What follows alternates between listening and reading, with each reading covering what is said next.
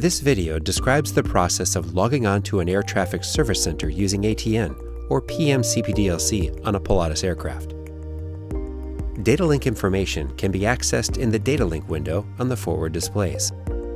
For aircraft equipped with a touchscreen controller, data link pages can also be accessed directly on the TSC. Before beginning CPDLC operations, pilots must log on to an air traffic service center. This can be compared to tuning to an ATC frequency and checking in with the controller when using voice communications. Instead of a radio frequency, air traffic service centers that use CPDLC are assigned a 4-letter logon identifier. The logon ID can be found on an en route chart. The chart also tells pilots what data link services are offered by the ATSC. Many ATN centers require operators to register their aircraft on a logon list. For more information on the logon list, including how to add your aircraft to the logon list, refer to the Eurocontrol One SkyTeam website. When the aircraft is outside CPDLC airspace, pilots should initiate the logon 10 to 25 minutes prior to entering the airspace. If taking off close to or into CPDLC airspace, initiate the logon on the ground prior to departure.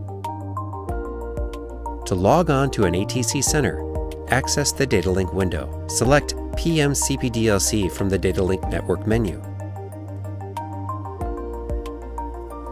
On the ATC menu, prompts with a caret are accessible. In this case, since we are not yet logged on to a center, the Request and Report pages are not accessible.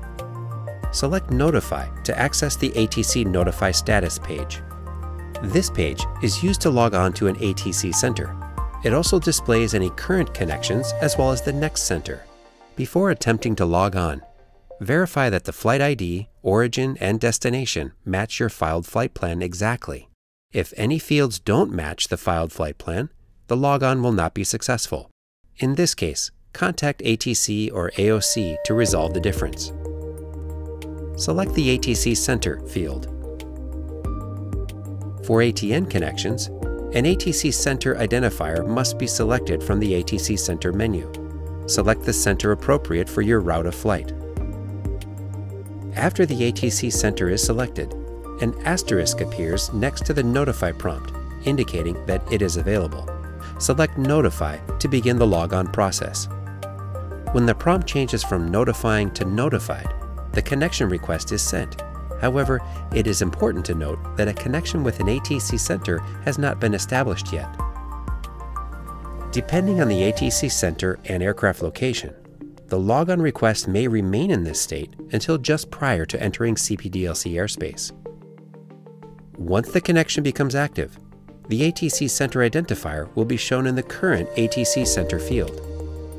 This indicates that an active CPDLC connection exists.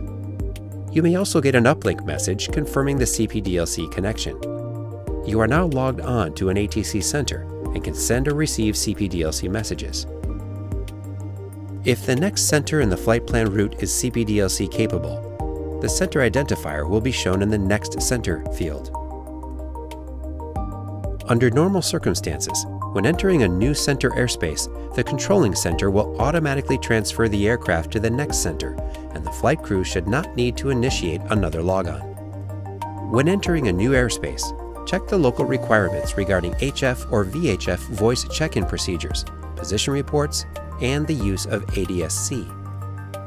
This video described the process of logging on to an air traffic service center using ATN or ATN CPDLC. In the next video, we'll demonstrate how to send and receive CPDLC messages.